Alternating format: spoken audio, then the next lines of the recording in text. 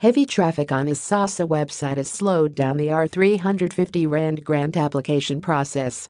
On day 2, the agency has had to open 2 new online channels to ease the pressure.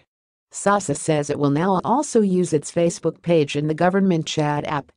$26 million has been set aside to pay the grant to eligible unemployed people. The first payments are expected to be made in the last week of August. Over 10 million applications when the grant was offered previously, but only 6 million of those were approved. The Social Development Department said there will be more pay points and improved systems.